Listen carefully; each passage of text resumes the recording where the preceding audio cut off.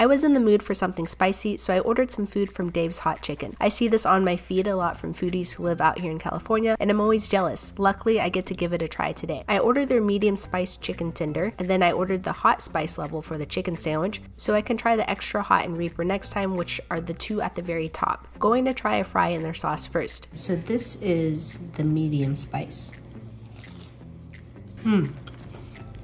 It's really salty. Got good flavor though, and got a kick to it, a little heat. Good crunch, juicy chicken, but a little salty for my taste. But I guess that's also why it comes with pickles and bread to help cut that a bit. Then it was time to try the chicken sandwich. It's a good looking sandwich. So we got buttered bread, I'm assuming. The whole freaking chicken tender. Oh look, it's like a roll.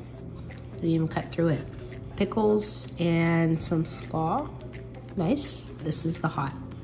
It's got kick, for sure. Much spicier than the medium. Can feel my tongue on fire. Still not too bad. I get lots of flavor of the chili powder in this. Not as salty either, which I definitely appreciate. Overall, I thought this was pretty good besides the tender being a little too salty. Both had nice heat, and the hot wasn't too hot where it wasn't enjoyable, and I didn't need the strawberry milkshake for the spice, but it was tasty dipping the fries in.